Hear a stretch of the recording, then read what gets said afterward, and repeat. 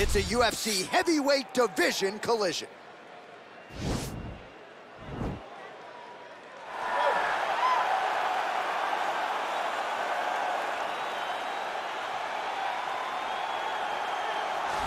Well, pretty much every time out in the UFC, DC, this man has put on a striking clinic, and that is his methodology coming in here tonight. He'll try to keep the fight on the feet. And that's why we tune in, right? That's why we tune in. We tune in to see guys that are dynamic. We tune in for the speed. We tune in for the knowledge of the striking game, the ability to set traps, the ability to find the jab, the ability to find the right hand, the right kick, the left kick, the knees, the elbows. He truly uses every weapon that he has in his arsenal to try and finish his opponents. You make one mistake, night's over. You cannot make mistakes against a guy that has the striking acumen of this guy right here. And the jab is not as underutilized a weapon as it was in MMA, say 5 or 7 years ago, but he's got as good a jab as anyone in the business, and that is where all of his striking flows off of. We'll see how it goes for him in this matchup tonight. All right, so here he is, UFC light heavyweight champion ×2. Future Hall of Famer, a man you know as well as anyone, DC, Johnny Bones Jones. Jon Jones is one of those talents that when you see him for the first time, you understand that he is something special. He has a very strong mind, unbelievable skill set, and an ability to rise to the occasion. He did it from the moment he first stepped foot in the octagon as a very young fighter to his long championship reign. Some of the victims on Jon Jones's resume is unbelievable to have beaten that many UFC champions over the course of his career. Jon Jones truly is one of the greatest martial artists of all time. Skill for skill, one of the best fighters you will ever see, and very loyal when it comes to his team. He has been with Mike Winkeljohn and Greg Jackson since day one. Jon Jones trying to add to arguably the greatest mixed martial arts legacy the sport has ever seen here and now tonight. And now our tale of the tape for this heavyweight fight. Jones is 6 years his senior. He will have an 11-inch reach advantage. All right, now for the official introductions, we send it inside the octagon to Bruce Buffer. Main event of the evening. When the action begins, our referee in charge of the octagon, Yves Lavigne. And now, this is the moment UFC fans around the world have been waiting for. Live from the MGM Grand Garden Arena in Las Vegas.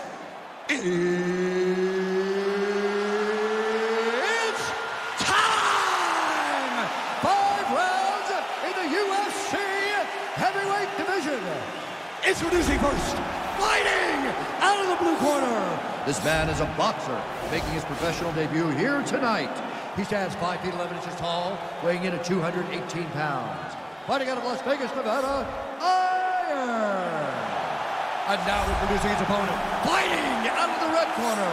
This man is a look-see-do fighter, holding a professional record of 27 wins, 1 loss, and 1 no contest. He stands 6 feet 4 inches tall, weighing in at 205 pounds. Fighting out of Albuquerque, New Mexico, ladies and gentlemen, presenting the former UFC light heavyweight champion of the world, Jon Bones Jones!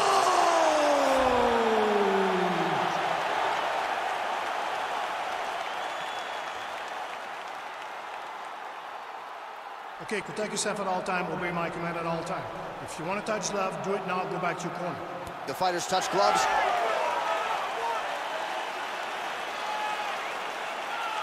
You ready? You ready?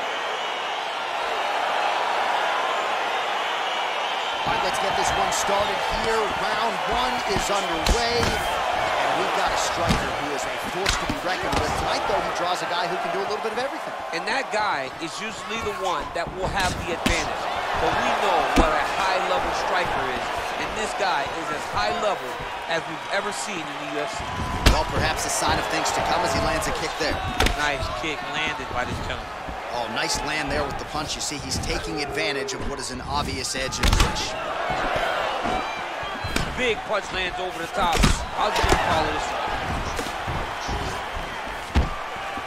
Takedown defense holds up.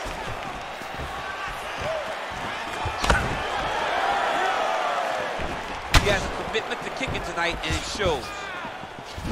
Oh, nice connection there by Jon Jones. He is fighting with a definite killer instinct here tonight. Well, he told us on Thursday you don't get paid to fight 15 minutes. To that end, early takedown is there. His ideal fight is a grind. As ugly as he can make it, it's better for him. And with this early takedown, he ensures that he can start to wear the gas tank for a long time. Well, he's got his back now. All right, so inside the open guard of his opponent. You got to be careful playing around for too long here on the ground with this guy. A lot of top pressure being applied here. Side control now, able to isolate the left arm, and this could be the beginning of the end, DC. He isolated that Kimura. Look for him to step over with his left knee, lift his opponent onto his side to try to get the angle to finish the submission.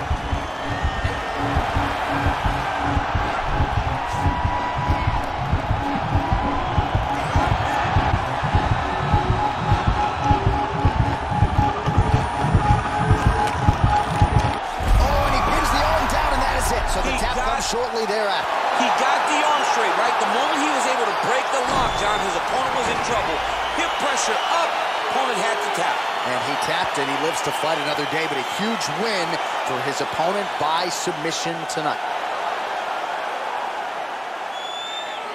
All right, so a wild round and a wild sequence there on the ground, DC. Talk us through the highlight. He's such a phenomenal grappler. I don't understand how people don't know that this guy wants to submit you.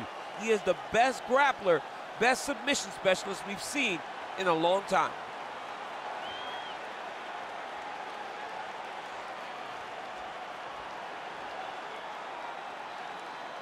So a seminal moment for this fighter here tonight as he gets the win by submission. Huge victory in his career, and it'll be very interesting to see how they matchmake him moving forward. Ladies and gentlemen, referee Yves Leving has called a stop to this contest at 1 minute, 50 seconds of the very first round. Declaring the winner by tap out, Jon Jones! Well, what an incredible result here tonight as you see the winner there celebrating his victory by way of submission, and they put so much stock into finishing this fight. They felt like to really spin his career forward, they needed to not just win, but get the finish, and they certainly got it tonight. They got the finish. He's such a terrific grappler.